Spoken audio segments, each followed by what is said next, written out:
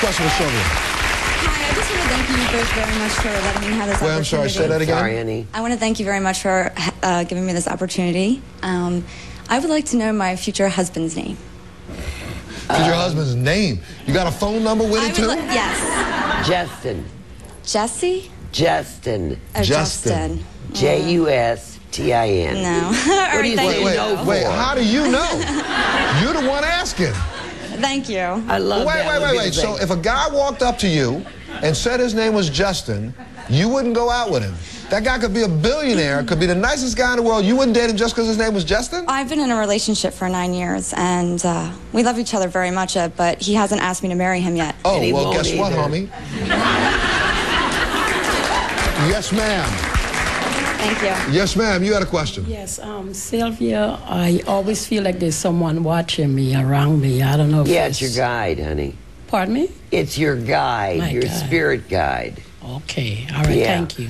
Wait, it cracks me up because what I said earlier before the show, and I made it say to this group, a lot of people come here because they want you to validate what they think. If they were so psychic, they shouldn't be here. Yeah, or why ask me? That's right. Yes, ma'am. I'll talk to people and they go, no. I'm like, huh?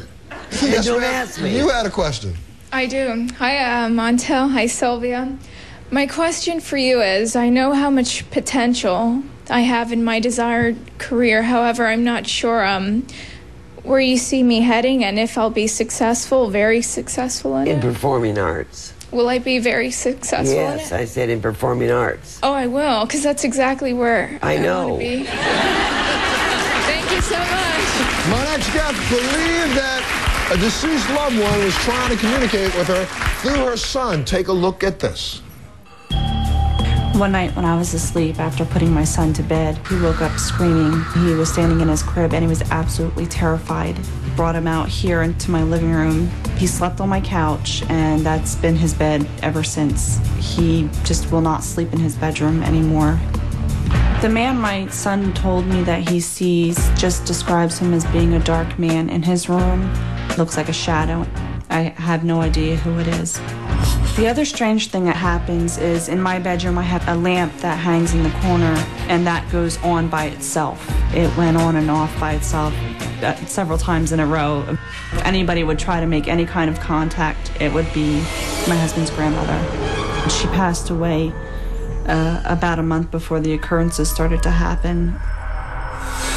My questions for Sylvia would be, was it my husband's grandmother that woke my son that night? Or was it something else? Who or what is the dark man that my son says he sees? Please welcome Misty to the show.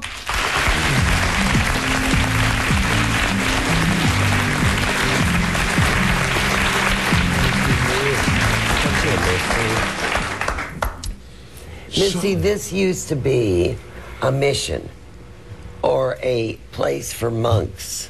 You know what I mean? Mm-hmm. Where your place sits was like an abbey. You know what I'm saying? Okay. Years ago. And what your son is seeing is, I'm not sure that she doesn't come and go, don't get me wrong, you know. But who he actually sees is a monk coming and going. Okay. Yeah.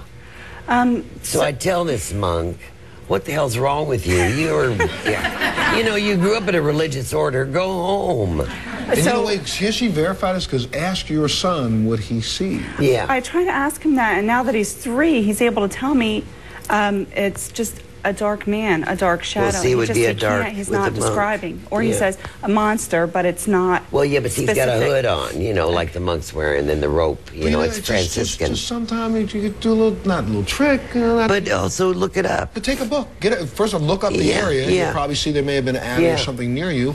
But then get a book of a picture of a monk and just put it on a table somewhere. Don't go and ask him. Don't make a big deal. To see if he goes, hey, Mom, that's the.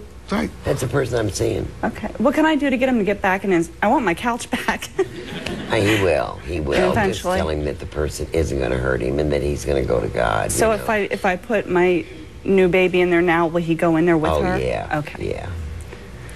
Has he been okay other than that? He sleeps in my living room, which I can't understand. It's a very big open space. It's dark, and he's not afraid of it, but he's afraid of his bedroom. Yeah, because that's where the monk walks. That used to be his prayer room, see? Oh, okay.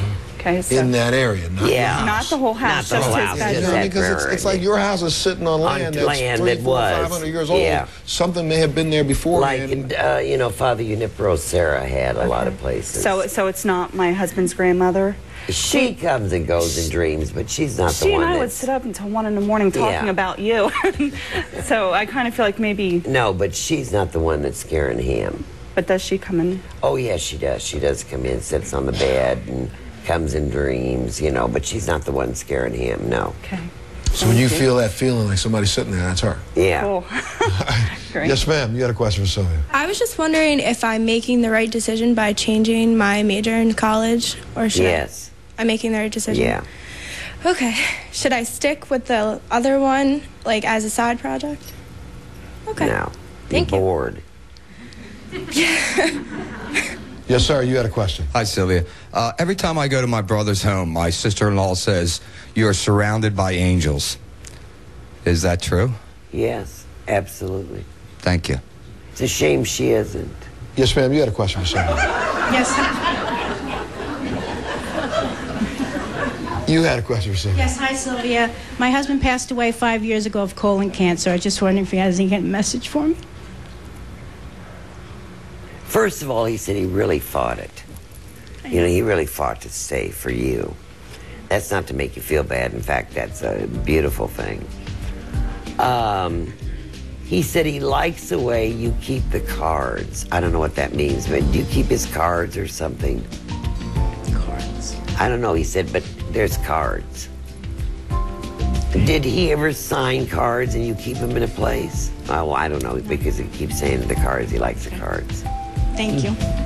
Yes, ma'am. You had a question for Sylvia. Hello, my father passed away suddenly a few months ago, and I wanted to see if he had any messages for my mother, my brother, or myself. Yeah, he comes about 9 o'clock at night. And he flicks lights Okay. to show you he's all right. Okay. Thank you. Yes, ma'am. You had a question for Sylvia. Yes, I just want to thank you both for your wisdom. And Sylvia, do you see any profound changes around me in the next 6 months? Yeah, move. Move? That's pretty profound, a move. Okay. All right, let me take a little break. We'll be back right after this.